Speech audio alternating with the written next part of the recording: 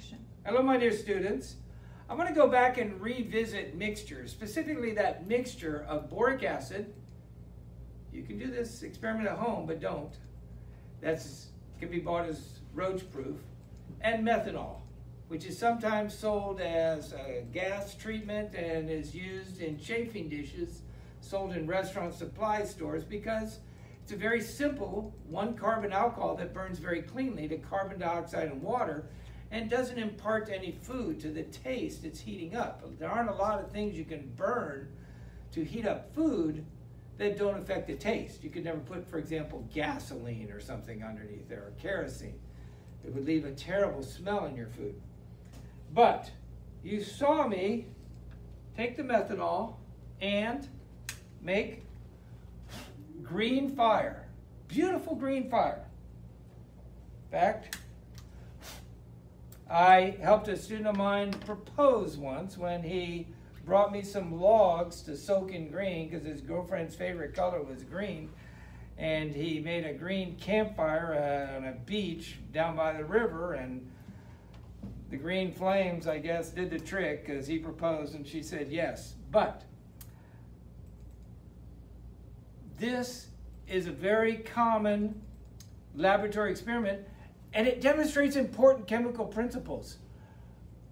The boric acid has the element boron in it. Here, element number 5 in our periodic table.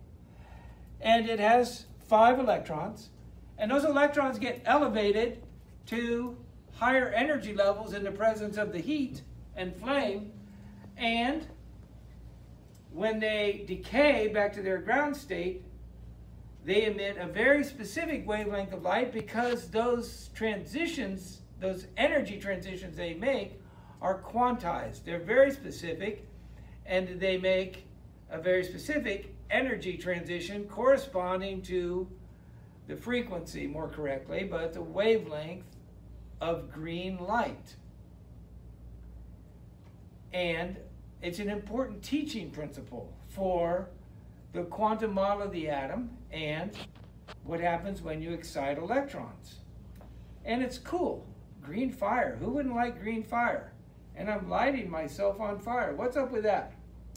Let me tell you what happened when a kindergarten teacher in Texas wanted to show her students green fire. And she obviously hadn't had my chemistry class or a good chemistry background.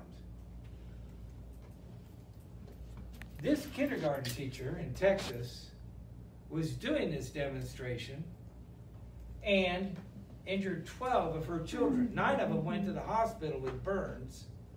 1 of them had to spend the night. She caught all her students on fire.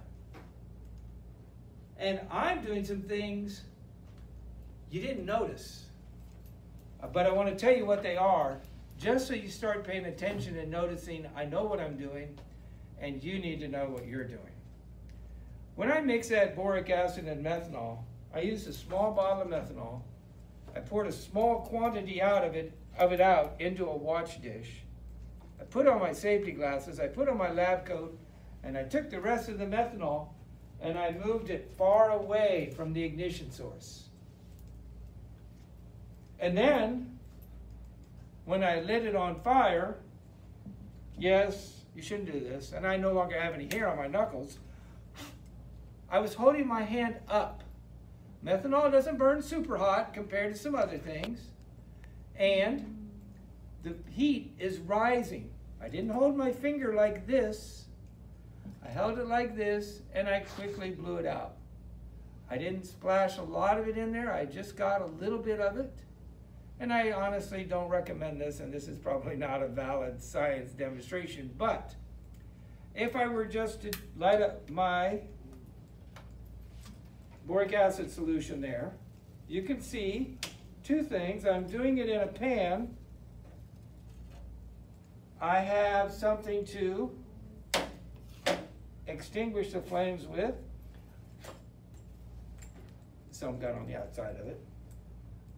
I have a fire extinguisher here.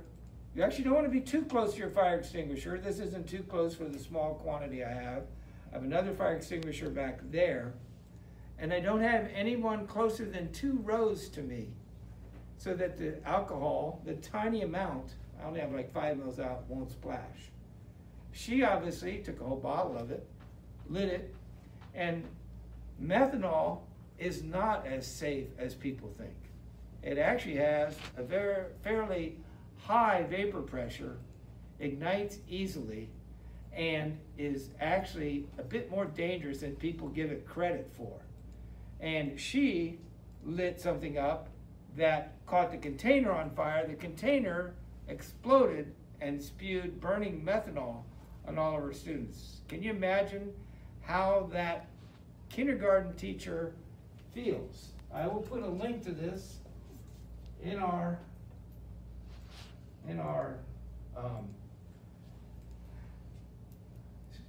classroom stream. But 12 children were injured in a flash fire from a science experiment at the Yellow School at Memorial Drive Presbyterian Church in Houston. And 6 of the children had to go to the hospital with burns. And here's what's terrible, is that the children, the injured children, were all 3 and 4 years old. You know, how can they ever even trust a science teacher again after an experience like that? So you have to know what you're doing, you have to follow instructions, and it is probably not cool to repeat some of these experiments at home unless you use the same precautions we're using in lab. So let's proceed. We've got 2 labs we want to do this week and get over with, where we're separating mixtures. 1, we're going to separate iron and cereal, and 2, and you should have done this experiment a long time ago, but we are going to look at paper chromatography and separating different pigments in ink and identifying, you know, different inks based on their chromatographic pattern. That's called a chromatogram, and identifying the different components by their RF. That's a value where the distance migrated is relative to the solvent front, RF, relative to the front value. So stay safe, and we'll see you in the next video.